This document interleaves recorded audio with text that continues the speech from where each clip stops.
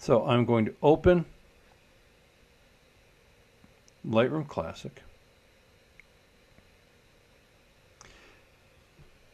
Lightroom Classic asks me the first time I open it to create a catalog.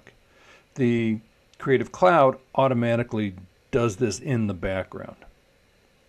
So the catalog, it's my library, it's where I'm going to store all my photos. So I'm going to create a new catalog.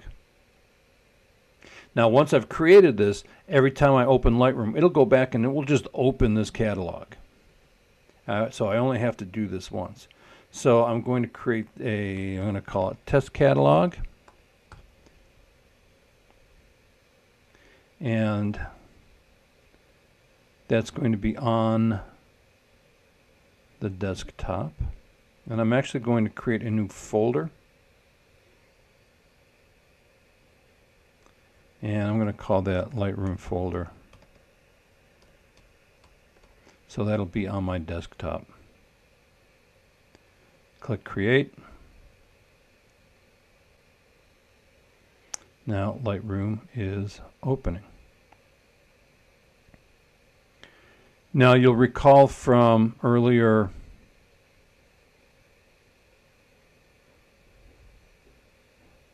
sessions that this has a different look. This has 3 separate panels, and I can, if I want, I can eliminate these panels on the side so that I have a larger screen. I can have them fly in and fly out by using these little handles on the side. In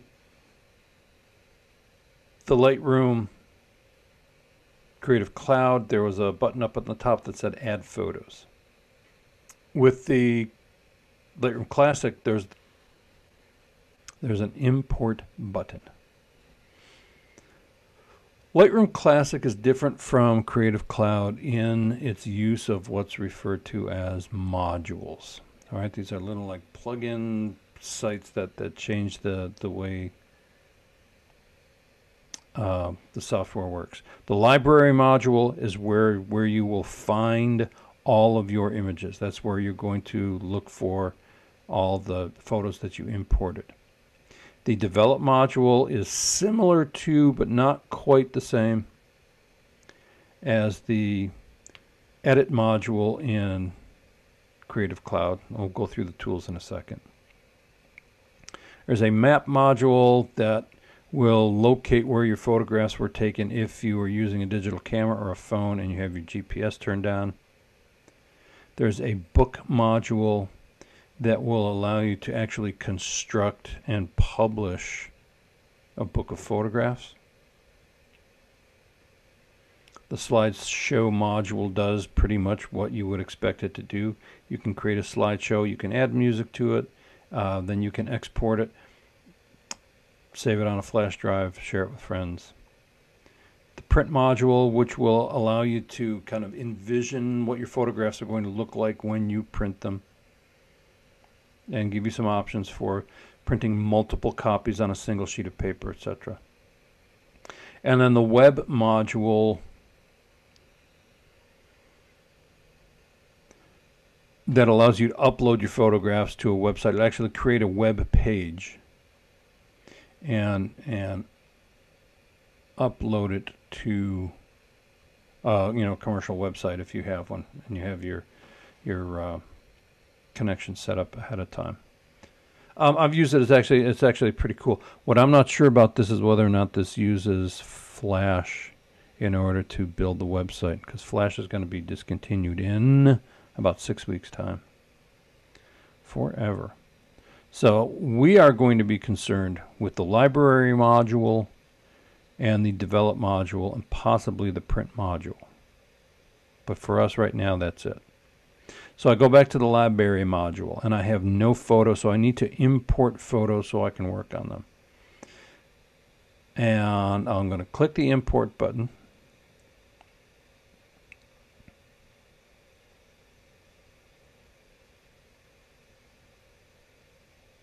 Okay. And I'm going to find my photos. Now I'm going to cancel this out for a second. I am going to, I have a camera card here. I'm going to insert this camera card, and it should automatically trigger the import module when I insert this into my reader. So I'm going to insert the card, and as soon as the computer recognizes that there is a card from a camera,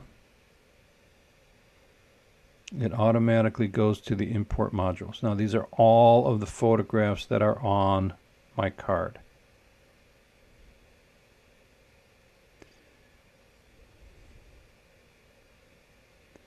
I don't know, let's see. So these are all of the photos.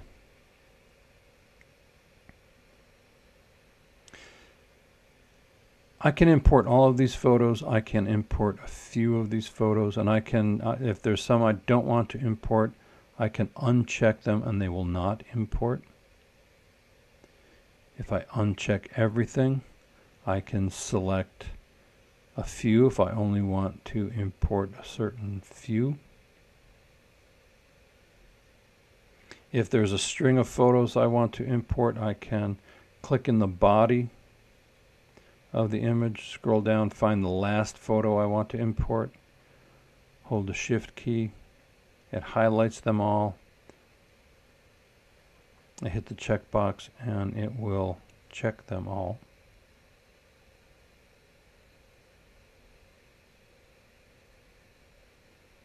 Or I can just click check all and everything will be imported.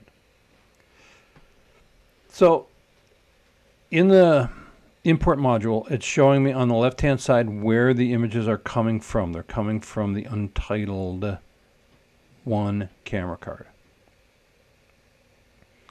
They are being copied off of the card onto my hard drive.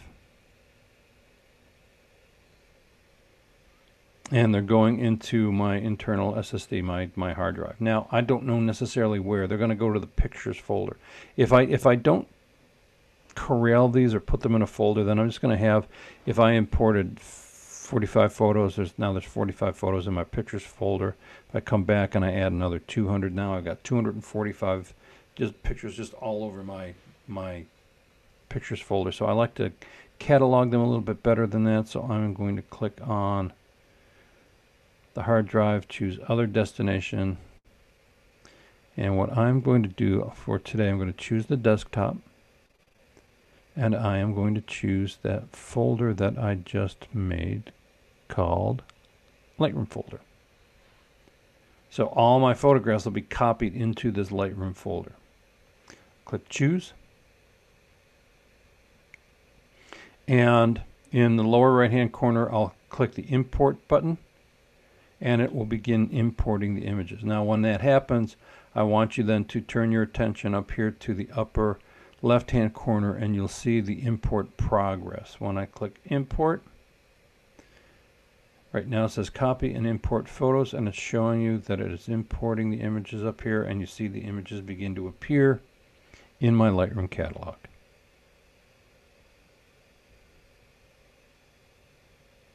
Depending on how many photographs, the size of your images, and the speed of your reader, it could take anywhere from 2 minutes to many more minutes than that.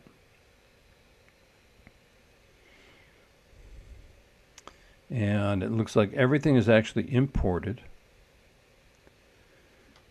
Lightroom has ejected the card and it's building preview. So now I have all my photos in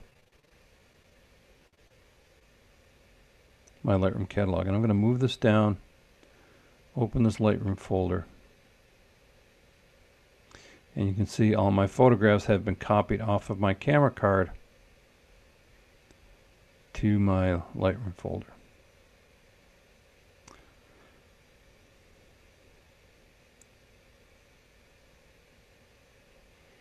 So at this point I can choose a photo,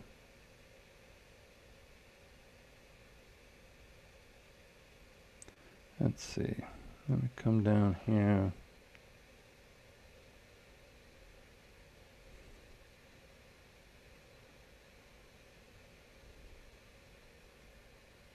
Okay, I've chosen a photo, and now I'm going to edit it in the develop module. In the Creative Cloud, it's referred to as the edit module, and everything's down the side of the right-hand bar. In the classic version, the modules are listed across the top. The bar is still down the right-hand side. So my edit module at the top is the histogram. It shows me essentially the weight of the image in terms of the overall lightness and darkness. Now this is kind of a dark photo, and so it's showing me that there's a lot of image space that is in the like black to dark gray to medium gray area, and there's not a lot of information in the upper ranges, the highlights and the mid-range and the highlight areas. And you can see there's only a little bit of highlight in this photo. Most of it's medium to dark looking at it. So if I change my exposure, you'll see the histogram move, and I could move it over and I can balance it. Now the photograph's a little bit lighter, but I've got this huge spike in the highlights, and you can see the highlights are really washed out. So I can bring the highlights down some. I could bring the white values down a little bit, maybe enrich the blacks a little.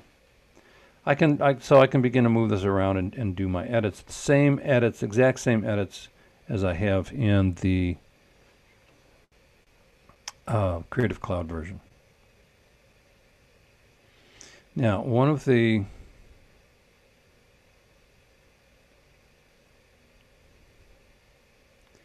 I'm going to turn this down so we can see a little bit easier. The hue, saturation, and luminance. This is where you can make certain colors brighter. I can make them really saturated or unsaturated. I can make that redder or make it yellower. I can change the luminance, make it darker, make it lighter.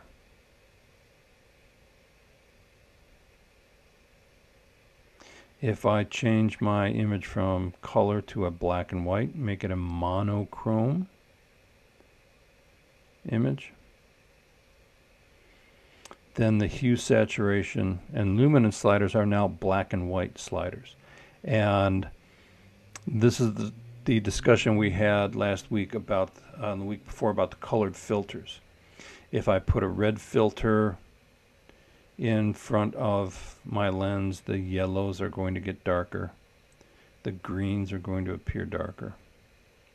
If I have a yellow filter, then the reds get darker. So I can actually move areas of this image up and down in terms of lightness and darkness. Now this won't have any impact on our film photos, because they come in as a monochrome. They come in as devoid of any color information because they're not a digital color image. Duh, right? So these sliders don't have any effect, but I know you'll be working with images other than film. And then I can what am I looking for here? Close that, my effects. I can do my little corner vignette. I can add film grain. Come back up here. Maybe play with the image a little bit more. Okay, so that's the editing process in this version of Lightroom, in the classic version. The last thing I need to do when I'm done with this, I want to share this photo with people. I need to export it out of Lightroom. I go back to the library module, and I can choose one photo. I can choose multiple photographs, and I will go to the export button. and I will choose where to export it to the desktop. I can put it in a subfolder. Lightroom will create a folder and drop the images in if I choose. I can create the custom text. If I don't want to rename it, I will just uncheck rename. Image format, JPEG, Photoshop document, TIFF file, PNG, digital negative. I'm just going to leave it as a JPEG. If I want to put it up on my Facebook page, because I'm an old person, then I would probably limit my file size to about 3 megabytes. But I'm not going to worry about that because I'm just saving it to my desktop. I'm pretty okay with everything.